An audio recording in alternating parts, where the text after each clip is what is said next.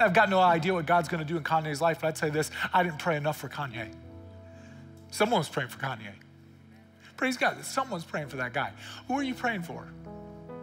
If you're walking around alive and you're like, that's me, and the Spirit's in me, and I'm living in the new covenant, and Jesus has written something new in my heart, who are you praying for? And we got these boards out there. We need to fill these boards front and back because we believe that if people hear God's word, that they will go from walking dead to walking alive. Don't you want to be a part of that in your generation for the time that you live on this earth? We're going to give an account. So what did you do?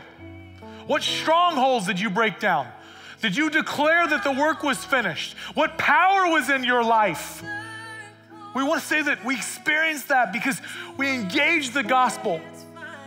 Church, his word stands final and forever, and the cross is the beginning, and the work of Jesus is finished.